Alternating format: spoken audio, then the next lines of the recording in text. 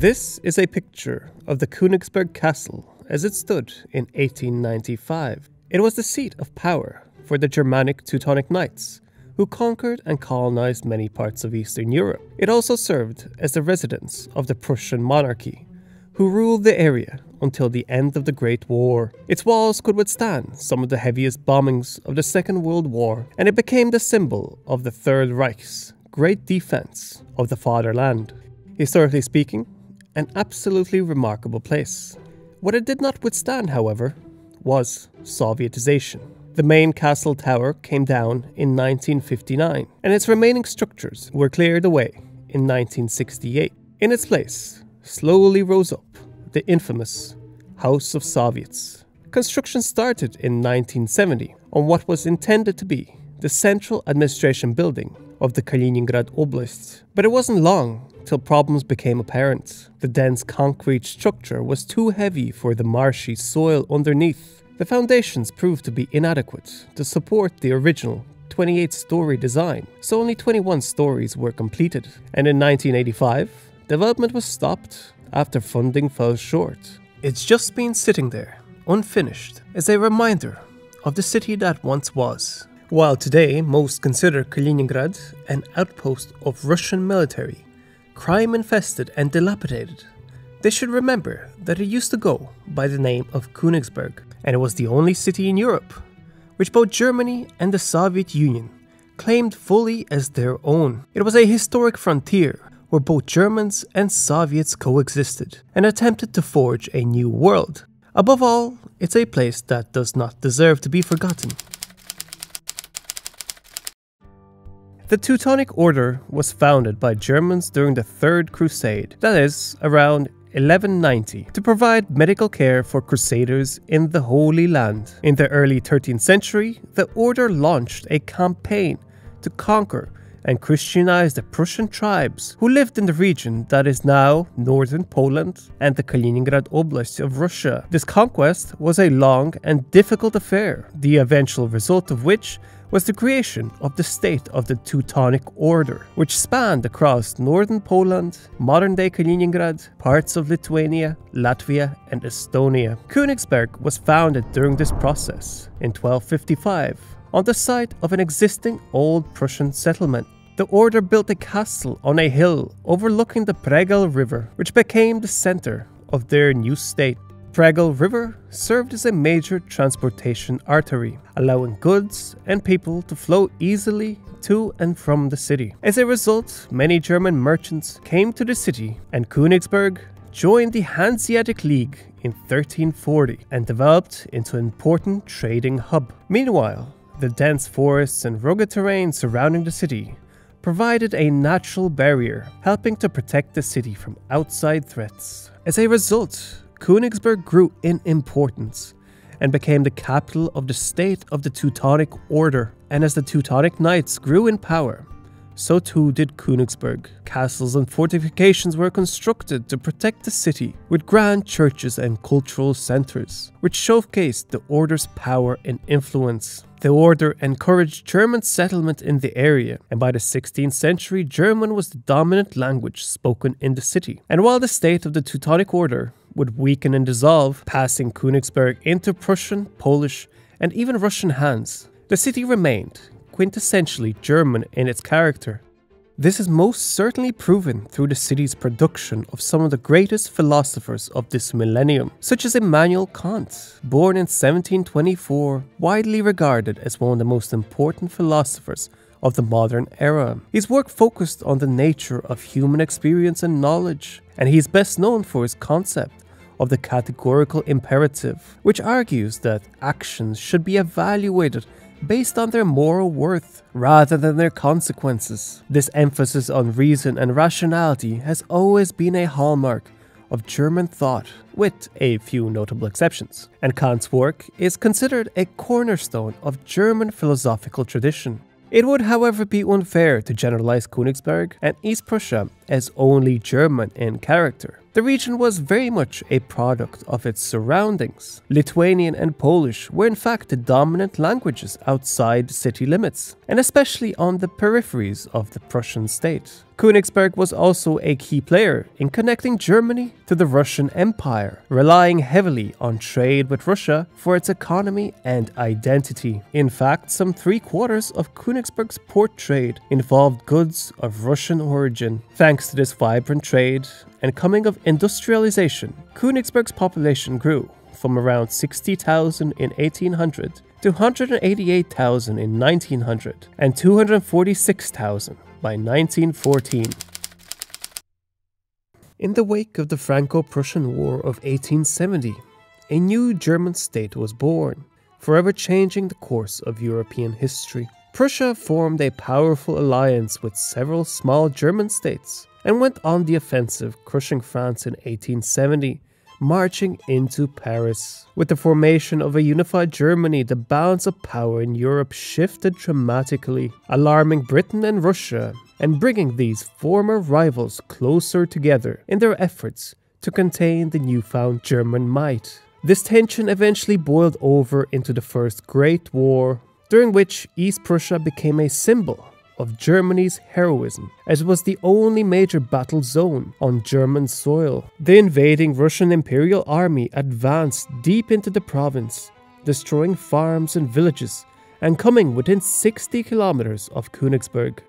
Following peace negotiations, the map of Europe changed once again. Imperial Germany was replaced with the democratic Weimar Republic, and it managed to hold on to Königsberg and East Prussia. However, they were separated from the rest of Weimar Germany following the restoration of independent Poland and the creation of the so-called Polish Corridor. So as a result, for the first time in its history, East Prussia and Königsberg was an enclave, separated from its fatherland and surrounded. In these tumultuous times, this was not good for the mental health of its residents. Initially, as more people in Königsberg searched for radical solutions to post-war problems, the communists gained support as the only successful anti-democratic party, but they had a new challenger. In the end, geography and anxiety won out. Trapped behind the corridor, with its inhabitants fearing invasion from hostile neighbors or the infiltration of Bolsheviks, Königsberg became a breeding ground for radical German nationalism. Eastern Prussia embraced the myth of the pure Prussian man, fighting off and protecting the fatherland from the backwards Poles, Lithuanians, and Russians, just as the Teutonic Knights once did. And this new nationalist party was much better at exploiting these natural fears, prophesying of Polish, Lithuanian, and Russian takeover, and by pointing out the economic inadequacies of socialism and democracy in the face of the people's struggle to repay their wartime debts and the economic collapse which followed. By late 1930s, a strong Germanization effort was taking place. Lithuanian and Polish place names were replaced with German ones, and their respective languages or religions, primarily Catholicism, were no longer tolerated. By 1933, East Prussia became the territory with the most support for fascist rule. In 1935, the Wehrmacht designated Königsberg as the first military district of Germany, which took in all of East Prussia. Königsberg had become a focal point for Germany's military efforts. Despite East Prussia being one of the most ethnically mixed places in Germany, it was becoming a place where the only way to be was to be a German. Des Friedens! Adolf Hitler! Sieg Heil!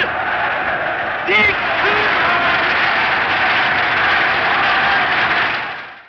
Unless you were a Jew, then you couldn't be anything anymore. On September 1, 1939, Germany launched an attack on Poland, which marked the beginning of the Second World War. This invasion resulted in the elimination of the Polish corridor. East Prussia was no longer a vulnerable border region. Despite Hitler's personal dislike for East Prussia, due to its marshy and mosquito-infested terrain, he spent a total of 1,000 days there, which accounted for almost a quarter of his entire time in power. The area surrounding the Wolfschatze, aka Wolf's Lair, his headquarters in East Prussia, became the most heavily guarded closed zone in his empire. Hitler and his inner circle planned Operation Barbarossa and the Blitzkrieg campaigns from Wolf's Lair, and on June 22, 1941, Wehrmacht Army Group North and Army Group Center launched their fatal invasion from East Prussia. Initially catching Stalin completely off guard, they pushed deep into Soviet territory, capturing Kiev and arriving at the outskirts of Leningrad and Moscow by the fall of 1941. And as you all know, that is where it stopped. The Axis forces have had enough. Enemy detachments begin to surrender, one by one at first, in increasing numbers, as the word goes round that the German commander has capitulated.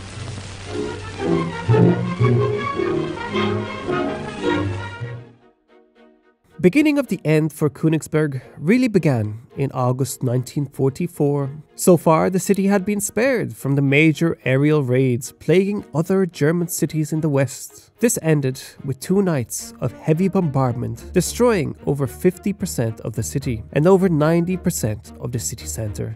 Almost half of Königsberg's inhabitants lost their homes and thousands were lost under the disintegrating city. The famous bridges connecting the islands collapsed into the Pregel River, leaving only 2 remaining. This devastation was only the beginning. As the inevitability of the Soviet invasion loomed, the military regime attempted to galvanize the population, portraying the city as the embodiment of Kant's Enlightenment values, and as the last bastion of hope against the impeding Red Slavic threat, a courageous martyr willing to make the ultimate sacrifice to defend Europe.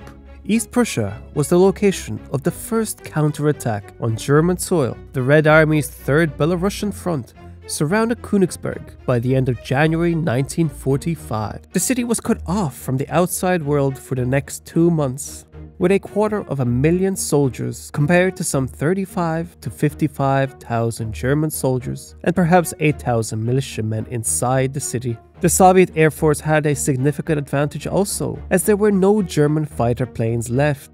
Despite these odds, Hitler refused to surrender, especially as the front line was approaching Berlin. He had imagined Königsberg as an invincible bastion of German spirit, and so it was. It stood its ground, being fanatically defended in the face of impossible odds. Königsberg was one of the most devastated cities in Eastern Europe, nearly razed by British bombing raids and totally decimated by a scorched earth Wehrmacht retreat. In a 3-month-long futile defense, the remaining population of Königsberg, between 150 to 200,000 German civilians in the spring of 1945, were primarily women, children, and the elderly, as the German men had all been lost in the fighting, captured or deported as forced laborers. Soviet soldiers had little mercy to give in East Prussia after witnessing the destruction of their own motherland. This was revenge of the most brutal kind. More German soldiers were lost between July 1944 and May 1945 than in the previous 5 years of the war, the majority of them in East Prussia. Back in December 1943, Churchill suggested giving most of East Prussia to Poland, but Stalin demanded that the Soviet Union be given at least a part of Königsberg as repayment. He claimed that the Soviet Union needed an ice-free Baltic seaport, and also said that the territory was ancient Slavic soil, making it historically theirs. Regardless of whether anyone believed this, Churchill and Roosevelt agreed to provisionally grant northern East Prussia and Königsberg to the Soviet Union. Stalin took great interest in claiming Königsberg during wartime negotiations, but he paid little attention to it after he had secured it. The northern third of East Prussia was a mere ink blot on the redrawn map of Europe, accounting for less than 1% of new land falling into the Soviet sphere of influence. Not to mention that once hostilities were over, Königsberg was left in total ruins. Approximately 90% of the city was destroyed, and only about 120,000 inhabitants had survived. The prolonged siege and heavy fighting had completely decimated the infrastructure necessary for urban life. No bridges, no roads, no railways, nothing. Electricity generators were sabotaged and water supplies were contaminated. Despite this, Or as a result of this, Königsberg was not a priority for the Soviet Union. There was no plan or budget for rebuilding, and no established government to do so. In Berlin, for example, Soviet forces relied on German anti-fascists to help run the administration. They somewhat knew how to get things done. Here, on the other hand, the Red Army organized the administration themselves, with little guidance from Moscow and little help from local Germans. This proved to be a fatal oversight, as an entire season's worth of crops had not been grown, not to mention continual epidemic outbreaks of typhus, typhoid fever, dysentery, and sexually transmitted diseases led to the greatest infection and mortality rates in all of post-war Europe. Uprooted from the means to produce or procure their own food, the German civilians became completely dependent on their captors. By early 1946, an average of 80 Germans in Königsberg were dying each day from starvation or cold. Königsberg was renamed Kaliningrad in 1946, after the chairman of the Presidium of the Supreme Soviet of the USSR, Mikhail Kalinin. Although Kalinin was unrelated to the city, and there were already cities named in his honor, and despite the fact that the only real achievement of the man seems to have been surviving Stalin's purges and earning his trust. When Soviet citizens were sent to rebuild Kaliningrad, people with opposing ideologies found themselves living together in the destroyed city. Despite their differences, they learned to coexist, since it was necessary to work together just to survive. The city's previous German foundations guided the city's new development. Surviving walls and foundations dictated the placement of reconstructed buildings. Previously German streets and towns were given new Russian identities relating to Russian heroes of the war. They planned to rebuild Kaliningrad as a beacon of socialism in the West, a showcase of Soviet cultural and technical superiority. The new society they imagined would be modern, rational and clean, designed to improve the quality of life of the workers. In the fall of 1946, the Soviet Union initiated a program to settle Kaliningrad with collective farmers and industrial workers to revive the region's agriculture and rebuild its factories. So by late August, the population of Kaliningrad had grown to 90,000, with just 37,000 Germans remaining. Most of the new settlers were under 40 years old and arrived from western regions of the Soviet Union, which had been devastated by the German occupation. The collective farmers were promised incentives including free train fare, the transfer of cattle and household possessions, financial support, a loan of cereal grains, and a credit of up to 10,000 rubles to build or repair a house, and a release from paying taxes for 3 years. However, many of the new settlers still felt cheated, thinking they were coming to new German lands of plenty. Instead, they arrived in a city that needed to be completely rebuilt. For the first 10 years of the history of the oblast, the Soviet population remained unstable as people arrived, stayed for a few months, and then left after realizing that they had been duped. Life in post-war Kaliningrad was simply apocalyptic, and usually worse than where the Russian workers were coming from. There were numerous programs to rehabilitate the German population, which reveals that, at least initially, the new government assumed that the Germans would remain long-term and be incorporated in some way or another into Soviet life. While many Germans were attempting and even willing to submit to re-education, they were still not permitted full integration.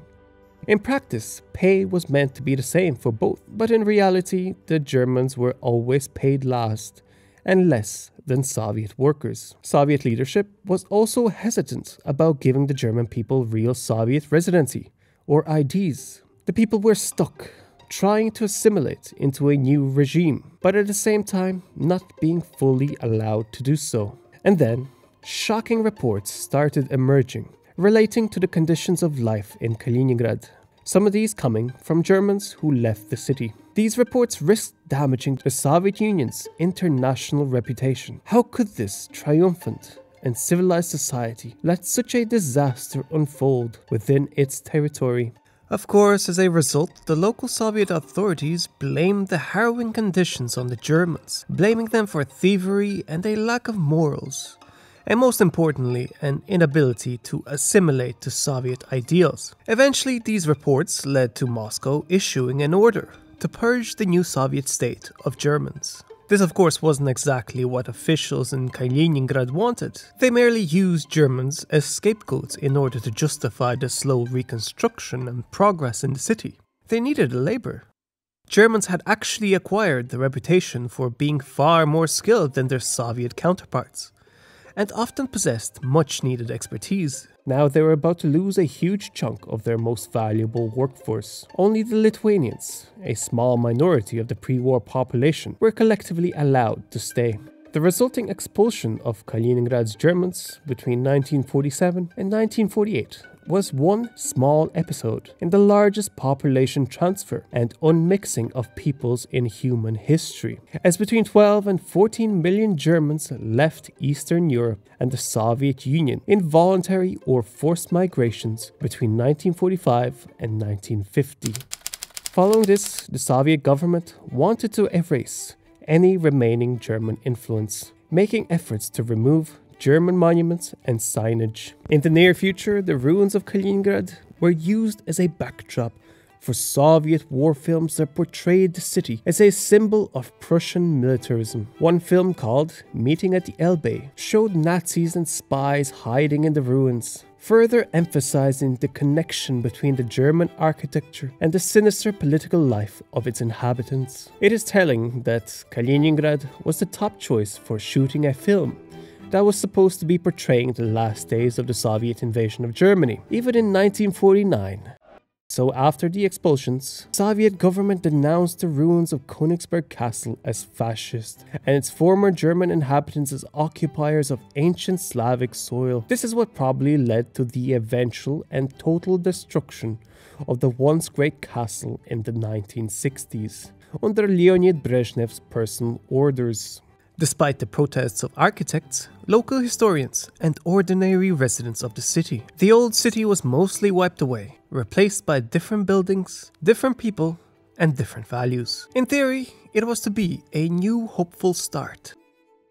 Following the collapse of the Soviet Union in 1991, Kaliningrad found itself separated from the rest of Russia by independent countries. This isolation was further exacerbated when Poland and Lithuania joined NATO and subsequently the European Union in 2004. As a result, all military and civilian land links between Kaliningrad and Russia had to pass through members of NATO and the EU, turning Kaliningrad into an isolated exclave once again. And today, as tensions in Europe continue to rise, Kaliningrad has gained global attention in Western media due to its strategic location and the presence of Russian military forces in the area. While it's uncertain if nuclear warheads are present in the region, several nuclear-capable weapon systems such as ships, submarines, fighter-bomber aircraft, air defense systems, and coastal defense systems have been deployed there. Moreover, there are claims of the existence of non-strategic nuclear weapons designed to be used in military situations,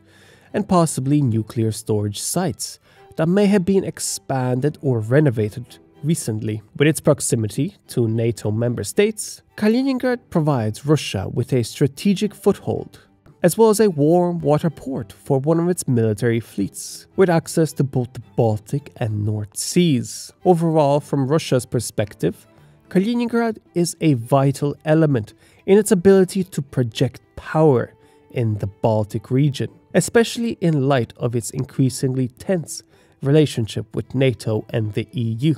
If I'm being crude, Kaliningrad is now performing a similar role to what Königsberg and East Prussia used to fulfill for the German Reich, a forward military base which projects power with significant military assets, and as such is indispensable to its fascist government. It's not my words, but rather the opinion of this New York Times article, and suffice to say, I believe the comparison is fair. In Kaliningrad, at least, history most definitely is repeating itself. Fascism killed this beautiful city once, and now it is strangling it once again. If another catastrophic war was to occur, Kaliningrad is set to be wiped off the map once again. But hopefully, someday, the house of the Soviets will come crashing down, And perhaps after that, Germans will be able to return to Königsberg, and Russians will be able to continue living in Kaliningrad in peace and prosperity as they once did. Now, how about learning about how Ukraine has ended the era of Russian in the Baltics? Click here. And this is my Patreon map. Would you like to be added? Or have some more say in what next video is about? Please join us. And many thanks to everyone on this map who has sponsored the show. Geoperspective out.